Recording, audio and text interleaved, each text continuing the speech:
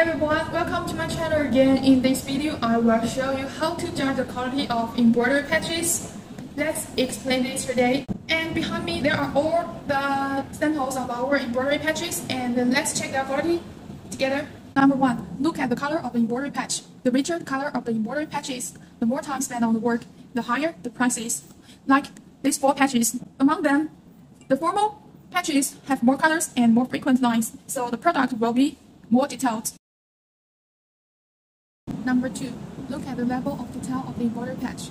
Compared to a partially embroidery, the full embroidery patch is half the work time, so the price is naturally different. It is common that the more embroidery area, the more hours you spend on, and the higher the price is. Number 3, look at the stitches of the embroidery patch. The difference in time between 1 stitch and 10 stitches in a 10 cm interval is too great. The longer the stitches per thread, the less time it takes, the rougher the workmanship is, and the lower the price is. Okay, thanks for your time, and see you in my next video. And remember to follow me. Bye!